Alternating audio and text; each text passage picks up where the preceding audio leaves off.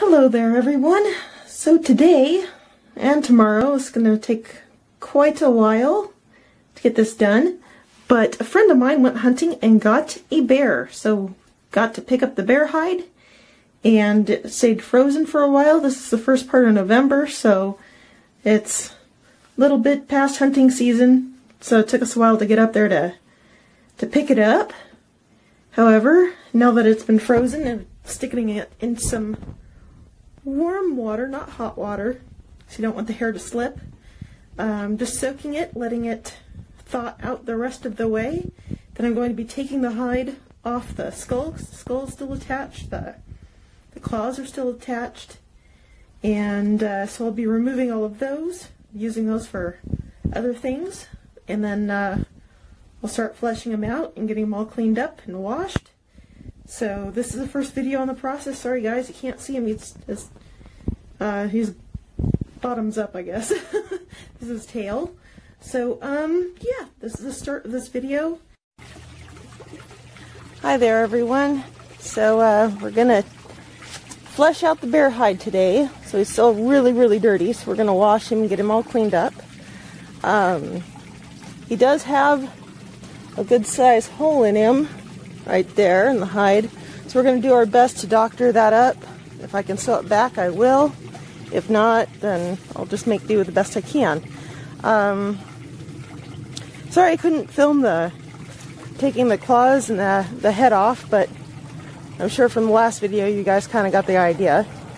So bears are extremely greasy, so you really want to make sure you wash the hide really well, because all that grease and stuff that's in the hide will rot the hide. So you have to make sure you get all out. Alright, so got my hose, a little bit of water. I'm gonna start here, I guess. Yep, so all of this stuff, all of it has to come off. There, I think you can see that lovely hole right there. So I'm gonna see what I can do about that. It's got some bruising going on with the hide as well. So we'll do the best we can to get rid of all that. So I'm going to gently, if I can, put a little bit of water on the hide, make it easy for the meat to get real soft, so it'll slide off the hide without cutting it and putting more holes in it. This one I am definitely going to need to sew. There's a couple good holes in them still. So I want to make sure all that stuff gets out of there. Yeah, I'm going to need to sew that. I'm going to get started. Now remember, as I showed you before, take your blade, and if you bend it like this, straight pull towards you and just sweep in this motion, you'll get all that flesh off. So just going to get it started here. I don't want to cut so deep that I get into the hair follicles, because that will make it so that the hair slips, and we don't want hair slippage.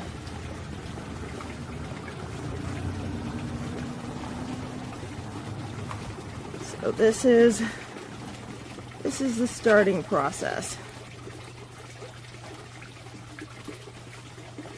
I don't know if my hands are even in the frame here, so I'll just move it over a little bit.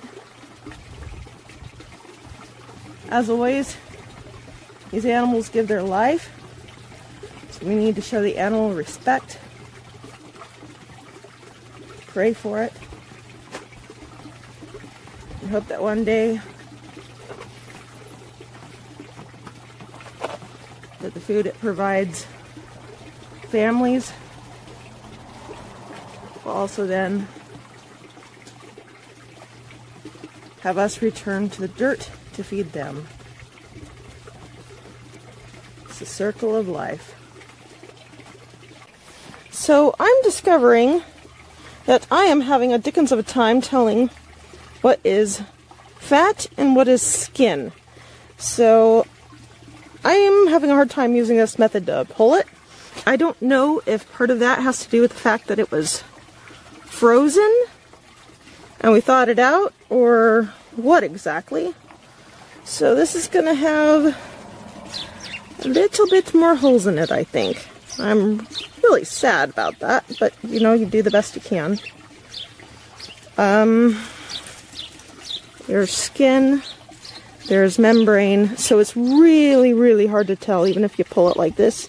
It's difficult. So I found I'm going to have to pinch up like that, find a spot where it's a little bit see-through, poke a hole, and just kind of guide it with my fingers like this, and just kind of tilt my blade upwards.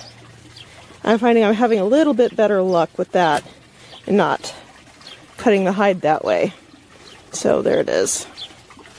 So that's what I had to change, this one. So a lot of this is still going to have quite a bit of flesh on it, or membrane on it.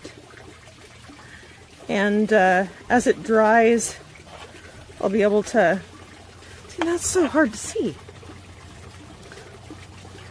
I'll be able to better tell what's the membrane, what isn't, as it's drying, because it will be kind of raggedy that way.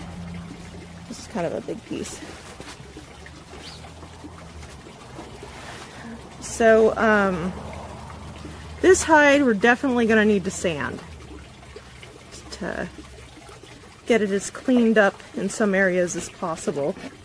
Just starting to mend that hole. Just got him most of the way washed. I don't have my leather tools with me, and I really wish I'd brought them. But use what you got. I did not know he was going to have such a large hole in him. Trying not to get any hair in the stitches, so that way the stitches stay hidden on the hide side, or the hair side. There we go. Come back. Put this hole right here. It already made. The hair out of the way. Come up underneath of it, make sure no hair got in there. Alright, that seems good.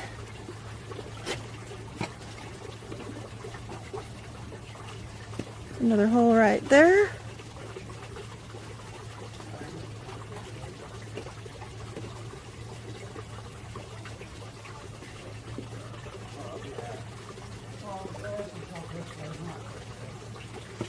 I'm sorry, kids are just getting out of school. I'm gonna go right back through that hole I've already made. Right there. Make sure no hair is getting caught in those threads. I'll check the other side.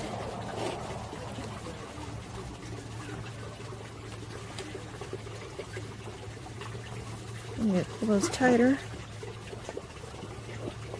Hopefully when I brush them out I can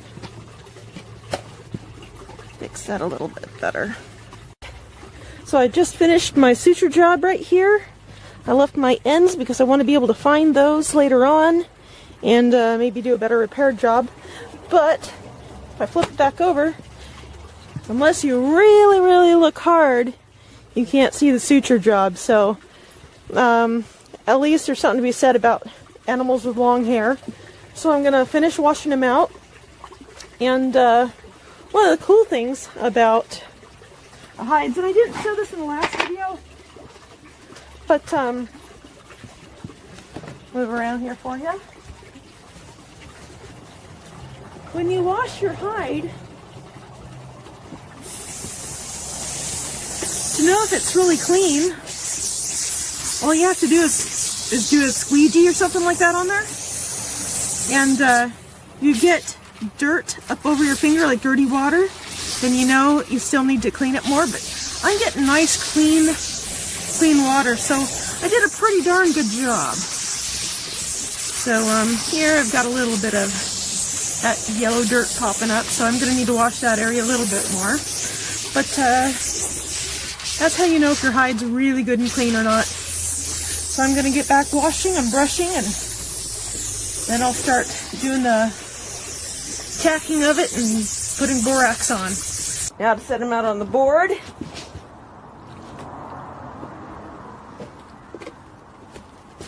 Pull them up this way. So hopefully all the hair lays the right direction.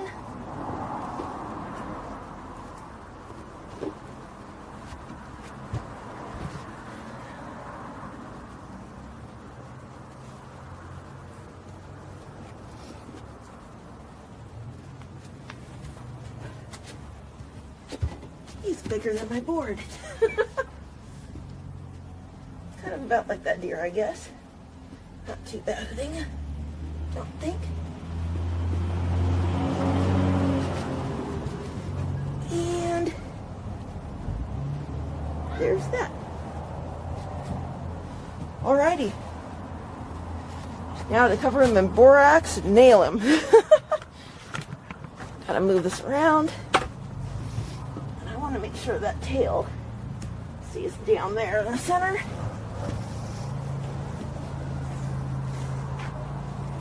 There we go. So, but down there just a bit, I think. It's off a little bit, that's all right.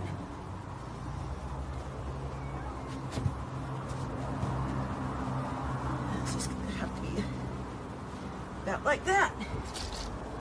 Alrighty.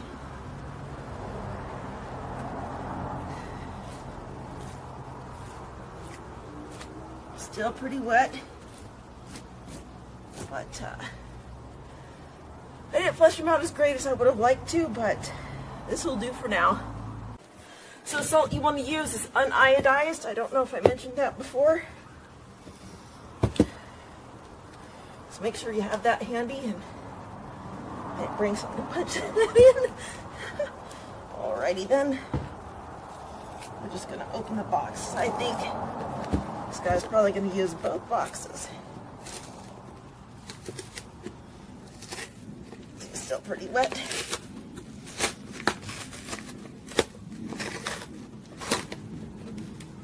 Alright.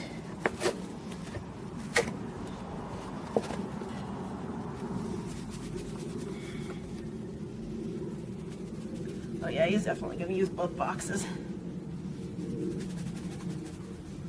This helps cut down the smell, and if there's any bacteria that wants to try and grow, this will help keep that from happening. We don't want that. We want to pack that all in there in the hide.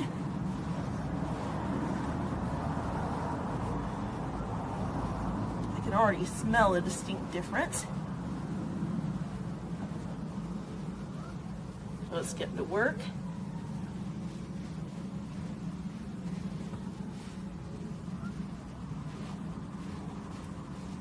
Pack in all those spots. And after I get them completely coated, just on the flesh side, then I'll get to nailing them. Alright, I've just finished nailing all my nails. I started down there, went to here, nailed down some more, and just did this kind of a pattern all over it till I got all the nails in. I put a lot of nails up here because a lot of the weight is going to be hung on this area. So as it slides down, I'm hoping, you know, I don't lose any nails or anything else. So, but this worked out so much better since the hide was very wet this time when nailed it, so that made it so it didn't pucker anywhere. So if you can, try and make sure that you have your hide really good and wet, and that's it. So I'll be finishing this up and putting it up for the night where it will dry for a few days, and then once it's dry, I'll take all the borax and all that stuff off, because I'll have to do that anyway. Take the borax, take the salt off, dust it on. Now when you do apply the borax and salt, you want to rub it into the hide. You don't want to brush it on with a brush. So you do want it caked into the hide to make sure that it will dry properly. So we just got the bear hide just pulled out of the shed. It's now finally spring. So next step, if we make sure it's all dry, is to get all that salt and borax off of the hide.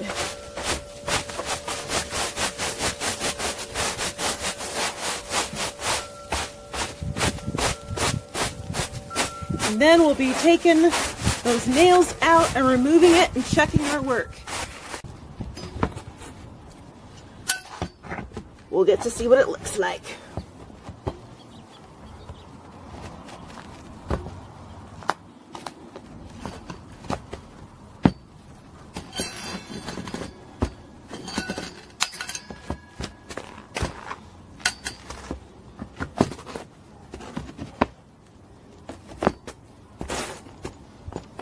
Over, see what we've got. Oh, I didn't get all the nails, I guess. There's still one there. My, do these things like to hide. No pun intended.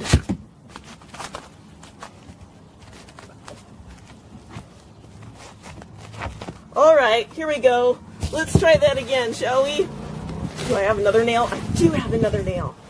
Okay. Being a goof again. There it is. Found it.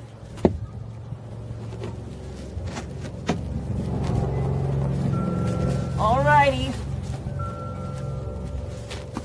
Now let's try this again, shall we? As soon as I get that all pulled out, these were really tough, actually.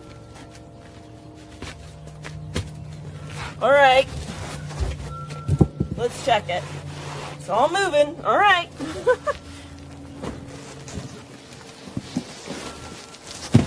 Well, I am really happy with that. Hello everyone, welcome back. So it has been a year since we last finished this bear hide, and I wanted to show you guys how well it turned out. It is just held up beautiful. Now, the thing was with bear hides, I guess you're not supposed to freeze them. And unfortunately this one did, so there were a lot of issues trying to make sure to get this hide preserved and to keep its hair and look as it's turned out now. I was told it was probably impossible, but hey, if I can do it with a filleting knife and some basic tools, then you can too. So here's what I did. On the inside of the hide, made sure to wash it really well.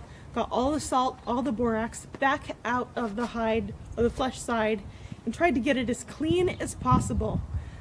I don't think I would oil this one because bear hides are really greasy. They produce a high fat in their bodies. So it's up to you if you want to oil the hide or not. That's your choice. I chose not to do it.